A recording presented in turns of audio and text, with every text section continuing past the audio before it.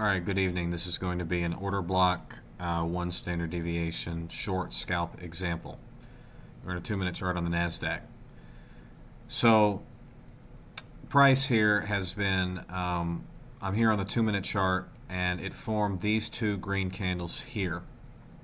Okay, and you can see that those were equal lows, and the third candle, the black candle, that high reached up at 588.75.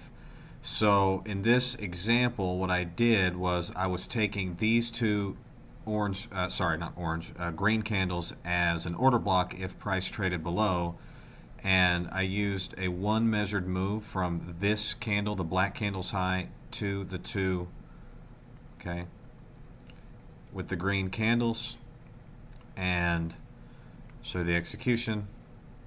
So you could see that I entered on a stop order, one tick below these two green candles, and then covered at one measured move.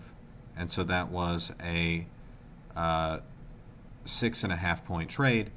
And so anyways, guys, two green candles, one measured move lower, entered in on a stop order here at 581.75, covered at one measured move lower, 575 quarters, and we'll see where we trade from there, guys. This has been an example of a 2-minute bearish order block, one measured move scalp.